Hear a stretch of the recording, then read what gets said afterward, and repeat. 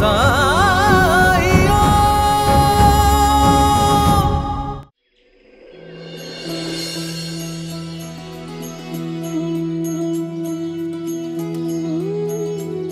साई।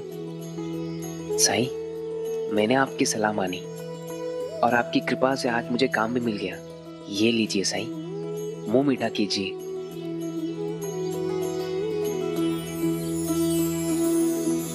बधाई हो।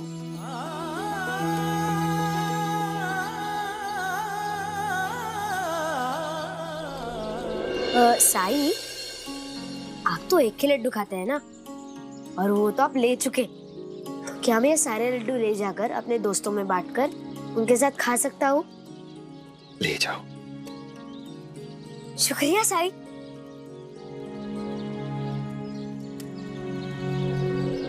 साई,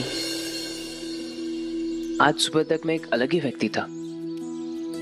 मैं लोगों से मिलता नहीं था, उनसे बात भी नहीं करता था, घर के बाहर कदम नहीं रखता था। यहाँ तक कि मैंने आपका चिमटा भी चुराया था। लेकिन साई, आज आपसे बात करने के बाद मैं लोगों से मिला भी, उनसे मैंने बात भी की और उनसे मैंने काम भी मांगा, और साई मुझे काम भी मिल गया। साई, ये सब आपकी कृपा से हुआ है। मैंने तो सिर्फ मार्गदर्शन किया है सहदेव। उस राह पर चले तो तुम खुद हो, और मंजिल अभी भी दूर है। मंजिल तक का सफर तुम्हें अकेले ही तय करना होगा। मेरी बात याद है ना? तुम्हारा मन जब भी चोरी करने के लिए मचलने लगे तो उस इंसान के बारे में सोचना, उसे याद करना जिसका प्यार तुम्हें तुम्हारी इस बुरी आदत से लड़ने की शक्ति देता हो। मैं जानता हूं यह आसान नहीं होगा तुम्हारे लिए। हो सकता है तुम कई बार खुद को ना रोक पाओ, लेकिन एहसास होते ही अपनी गलती को सुधारने का प्रयास करना। छुपाना मत, क्योंकि शैतान हम सब के अंदर मौजूद होता है। अगर हम उसे प्रोत्साहित करेंगे तो पराजित नहीं कर सकते। उससे लड़ने का, उसे खत्म करने का केवल एक ही रास्ता है कि हम उसका सामना करें, और अपनी गलतियों को छुपाकर तुम वही गलती बार बार करते रहोगे जो पिछले कई सालों से करते आए हो। साई, आप जैसा कह रहे हो मैं वैसा ही करूंगा। मैं आपसे वादा करता हूं। राम जी भला करे।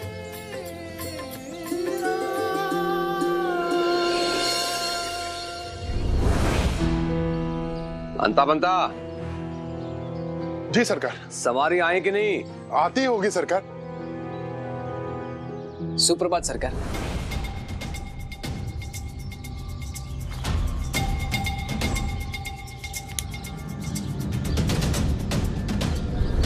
हरिओम। कोई तो है जो समय का मूल्य जानता है। मुनीम, ये है, क्या नाम बताया था? सहदेव। सहदेव है ये। तुम्हारी सहायता के लिए मैंने इसे काम पे रखा है। काम के सिलसिले से शिरडी से बाहर जा रहा हूं, शाम को लौटूंगा। तब तक तुम इसे सिखाओगे इसे क्या करना है। तुम इसके प्रभारी हो। हाँ? प्रभारी। तुम ये सुनिश्चित करोगे कि ये काम ठीक से कर रहा है या नहीं। ध्यान रहे, तुम भी नए हो, ये भी नया है। अगर कोई भूल, कोई चूक हो गई तो जैसे पहले वाले मुनिम को काम से निकाल दिया था वैसे तुम्हें भी निकाल दूंगा। हरिओम। सरकार, बग्गिया आ गई। हटो।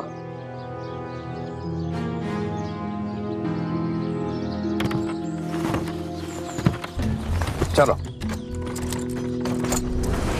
मतलब एक तरफ कुआं, दूसरी तरफ खाई, दोनों सूरत में सजा मुझे ही मिलेगी। मुनीम जी, मुझे काम क्या करना होगा? बताता हूँ। जी।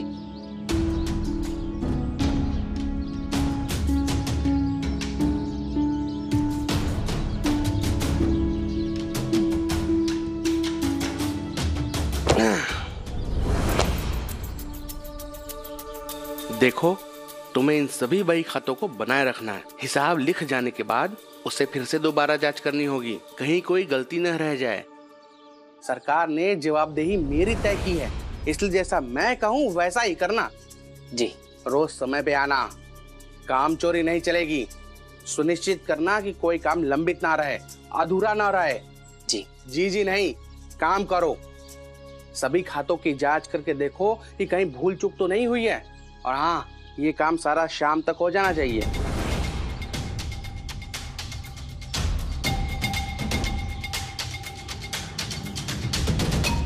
मुनीम जी, इतने सारे बही खाते शाम तक? क्यों, आलस आ रहा है? कछुए की गति से काम करोगे तो सरकार से कहकर किसी और को रखवा लूंगा। नहीं नहीं, मैं करूंगा। करोगे ना? जी जी। हाँ तो फिर शुरू हो जा। जी।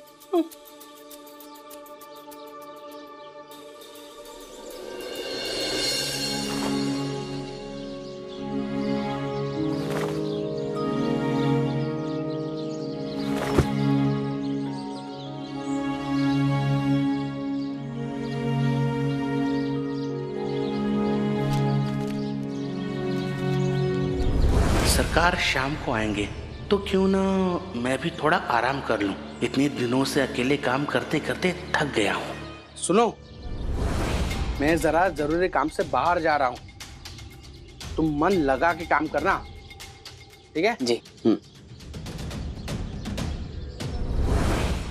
बहुत बहुत धन्यवाद। धन्यवाद तो हमें कहना चाहिए काकी, जो आपने इस गांव में रहने का फैसला लिया। और इतना सुंदर काम तो हमने पहले कभी देखा ही नहीं। आपके हाथों में सच में बहुत जादू है। कुछ और रहेगा तो हम जरूर बता देंगे। जरूर। तो हम चले? काकी, आप हमें भी सिखाइए ना। आप इतना अच्छा जरी वाला काम कैसे करती है? जरूर सिखाऊंगी। तुम दोनों ने मेरे लिए इतना कुछ किया है, मैं जरूर सिखाऊंगी। आई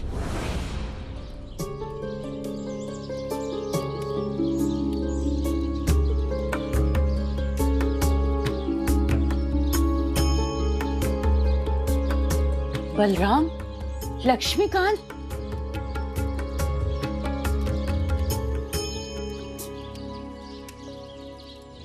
आई हमें माफ कर दीजिए। हमने आपके साथ बहुत बुरा सलूक किया। हमारी बुद्धि भ्रष्ट हो गई थी। हमें तो नरक में भी जगह नहीं मिलेगी। आई अपने पाप का प्रायश्चित करना चाहते हैं। जब से आप गई हैं, हम सुकून से सो नहीं सके, चैन से खा नहीं सके। आपके साथ कितना गलत किया, बस यही दुख सताते रहता हर समय।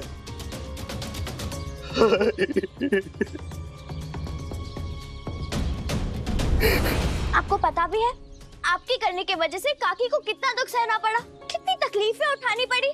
मुझे पता है काकी मुझे किस हाल में मिली थी। हम जानते हैं हमने जो किया, कोई भी बेटा अपनी माँ के साथ नहीं कर सकता। हमसे बहुत बड़ी भूल हो गई, इसीलिए हम आई को अपने साथ ले जाने के लिए आए हैं। आई, हमारे साथ चलिए। आई, हमारे साथ चलिए। हाँ आई, भगवान के लिए हमारे साथ लौट चलिए। बचपन में भी तो हम गलतियां करते थे और आप हमेशा माफ कर देती थी हमें। बस एक आखिरी बार हमें माफ कर दीजिए आई।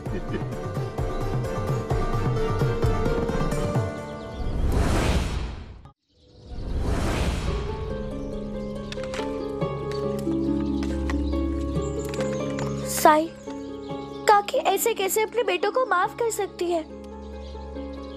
उनके बेटों ने उन्हें तब छोड़ा था जब वो देख नहीं सकती थी।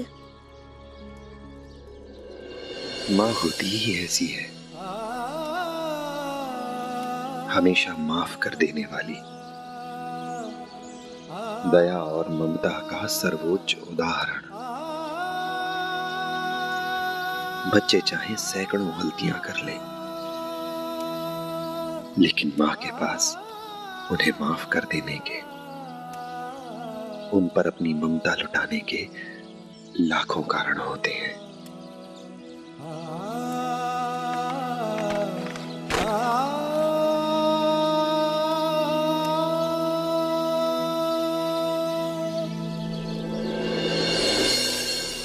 ये साई है, इन्होंने ही मुझे ठीक किया है। हम आपका ये एहसान हमेशा याद रखेंगे। बहुत बहुत धन्यवाद साई, आपने हमारी आई की आंखें लौटाकर हम पर बहुत उपकार किया है। साई, साई मैंने फैसला किया है कि अब मैं अपने बेटों के साथ राहता वापस जाऊंगी।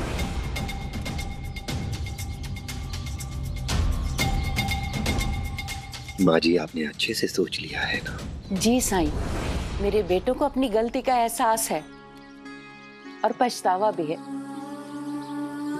और सच कहूं ना साई, तो मैं यहाँ बहुत खुश थी, लेकिन फिर भी अपने परिवार के बारे में सोचती रहती थी, उन्हीं को याद करती रहती थी। साई, मैं दुनिया में कहीं भी रहूं, किसी भी हाल में रहूं, आपको कभी नहीं भूल पाऊंगी। आपने मेरे लिए जो कुछ भी किया है, उसका शुक्रिया मैं कैसे अदा करूंगी, मैं नहीं जानती। और इन बच्चों ने भी मुझे जो प्यार दिया है, उसे मैं कभी नहीं भूलूंगी। अब मुझे जाना होगा साईं, मुझे इजाजत दीजिए।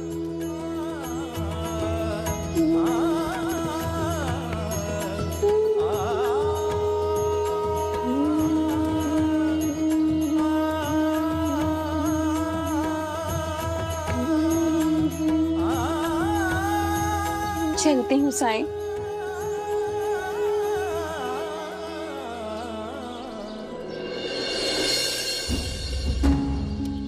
माँ जी,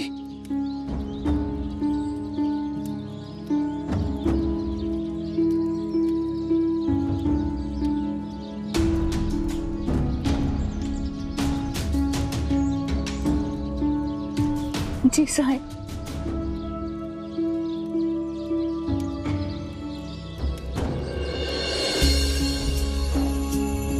क्या आप मदद के लिए सच में मेरी शुक्रगुजार हैं? इसमें कोई दो मत नहीं साईं, आप तो मेरे लिए गुरु तुल्य हैं। तो अगर मैं आपसे कुछ मांगूं, तो क्या आप देंगी? जरूर साईं। तो ठीक है, मैं चाहता हूं कि आज से जरी का काम आप हमेशा के लिए छोड़ दें। लेकिन साईं, काम करने के लिए आपने ही मेरा हौसला बढ़ाया था, और अब मैं ही मना कर रहा हूं।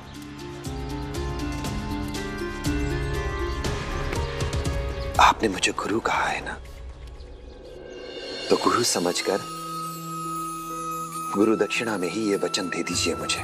जरी का काम मुझे बहुत पसंद है, लेकिन आपसे बढ़कर कुछ भी नहीं। और वैसे भी मैं अपने बेटों के साथ जा रही हूँ, वो तो मेरा ख्याल रखेंगे ही। चलती हूँ साईं। राम जी भला करे।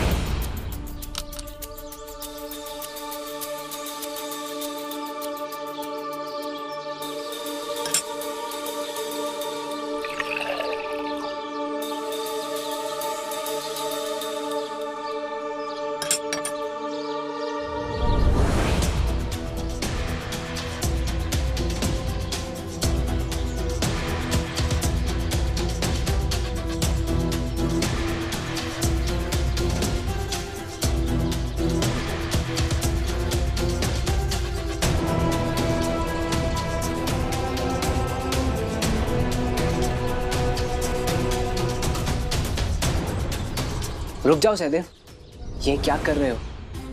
तुम्हारी चोरी की लत छूट जाए, इसीलिए तो काम करने आए हो। तुम्हें अपने काम पे ध्यान केंद्रित करने की जरूरत है सहदेव। अरे सहदेव, ले लो, वैसे भी एक सामान उठाने से क्या फर्क पड़ता है, आदत तो जाते जाते जाती है ना। उठा लो, चलो। सहदेव, तुम्हें याद है ना साई ने क्या कहा था? तुम्हारा मन जब भी चोरी करने के लिए मचलने लगे तो उस इंसान के बारे में सोचना, उसे याद करना जिसका प्यार तुम्हें तुम्हारी इस बुरी आदत से लड़ने की शक्ति देता हो। ताई, अब मेरा भाई भी औरों की तरह काम करेगा, मेरे लिए यही बहुत है। जीजा जी,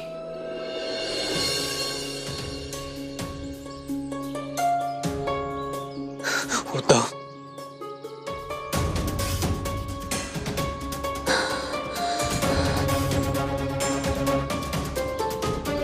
बाबा,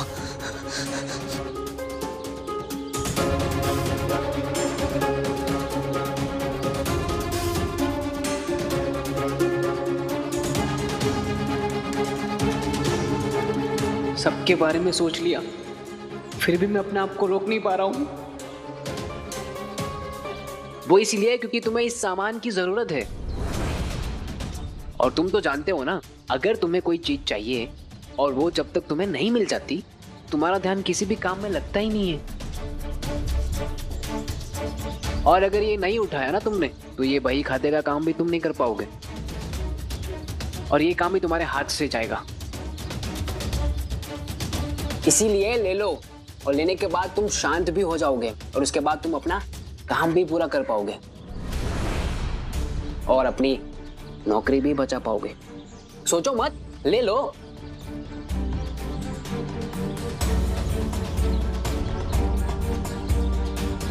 अरे ले लो, हाँ ले लो।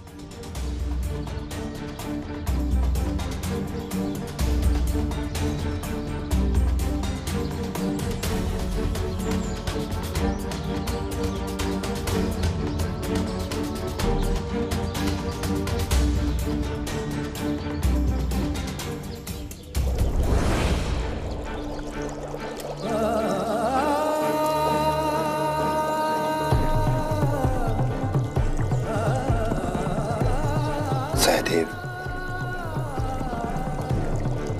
तुम्हारी अच्छाई पर मुझे पूरा भरोसा है।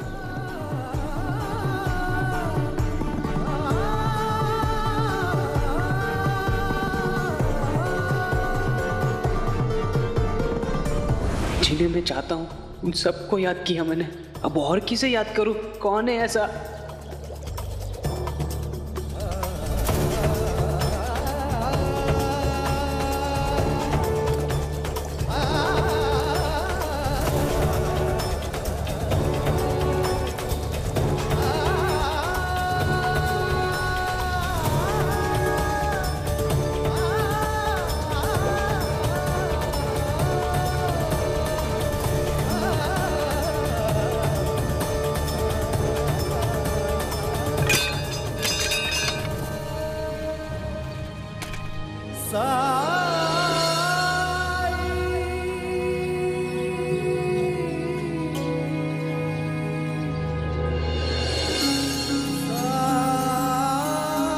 साई, जब कठिनाई छाई तू ही याद आया, भटके राही को तूने रास्ता दिखाया, तूने भक्तों का बेड़ा पार लगाया, तेरी महिमा मेरे साई कौन जान पाया।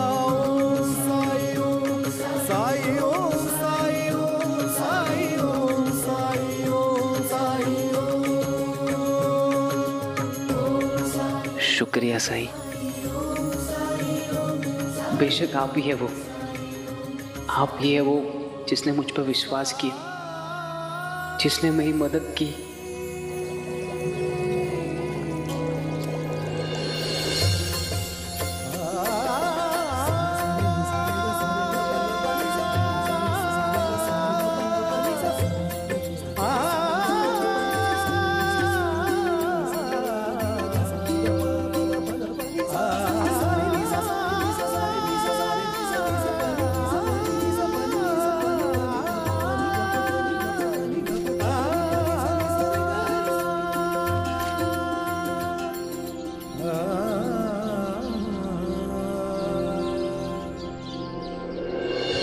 कुछ काम हुआ कि नहीं?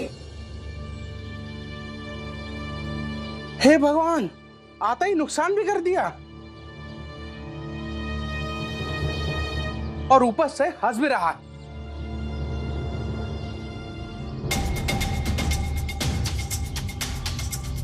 अभी तक पहले ही बही पे लटके हो? पहली नहीं, आखिरी। मतलब ये सारे के सारे बही खाते? जी। वैसे मुनीम जी, आप एक बार देख लीजिए, और कोई काम हो तो मुझे बता देना। तब तक मैं वो साफ कर देता हूँ। नहीं नहीं, तुम जा सकते हो।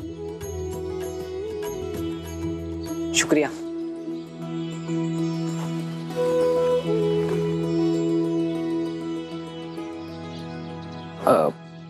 मुनीम जी। हाँ? वैसे आपसे एक बात पूछनी थी। पूछो। वो हमारे मालिक का नाम क्या है? सरकार का नाम? जी। तुम्हें उनका नाम भी नहीं पता? कुलकर्णी सरकार। वो इस गांव के मुखिया भी हैं। जी धन्यवाद।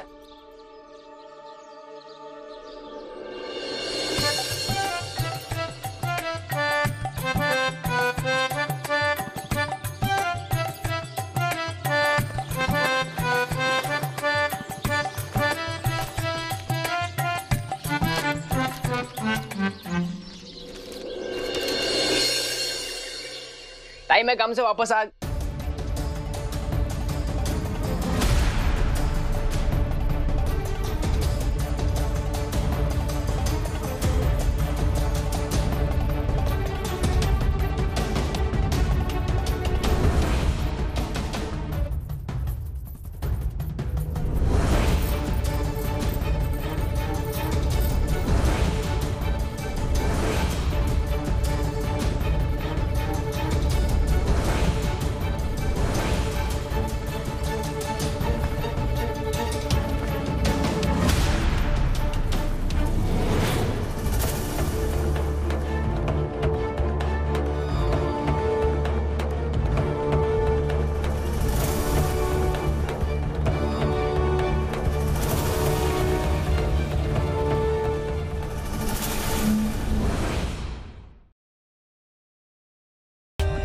For more updates, subscribe to our channel, click the show links and enjoy watching the videos.